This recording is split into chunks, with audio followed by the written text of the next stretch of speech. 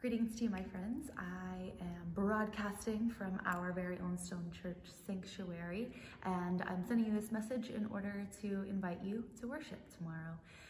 In light of the coronavirus and the CDC recommendations, we are taking everything online, which feels really weird, but I'm just really hoping and praying that we can still find meaning and connection and some peace and joy even in this time. So I just wanted to give you a few logistics in case you've missed them or you're a bit confused. The first is that tomorrow morning at 9:30, like always, we will be live streaming a worship service. There will be a very small worship team here to lead us in that service, and the rest of you are invited to join us via the interwebs. So in case you're not super familiar with the platforms and things we're going to be using, I wanted to run through a couple logistics. The first is that we will be using Facebook Live in order to stream the service, but you do not have to have a Facebook account. When you go to the Stone Church website, which is stonechurch.org, you will find a link there that you can click on.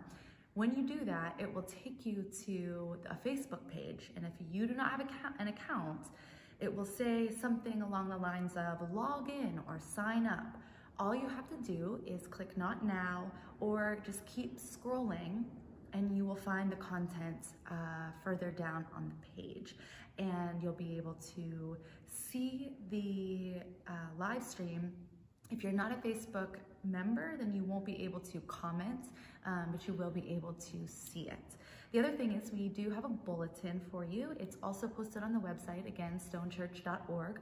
When you go there, you'll see a bulletin cover image. So just click that image and it will open for you a PDF so that you can follow along at home with all of the liturgy and the hymns and the prayers. We'll be keeping this service just like we normally do. So we'll have that sense of normalcy and connection and predictability, which feels really important to us in this time. And then the final thing I just want to say is that, I know that this is weird. I know that we all are feeling a certain sense of anxiety about the future and the unknown and engaging in this way, but I really do hope that we'll still be able to feel connected and engaged and rooted in the love of God. So my friends, I hope to see you all tomorrow in a different way than we usually do, but I trust that we will still feel connected and loved and whole. So grace and peace be with you. See you all soon.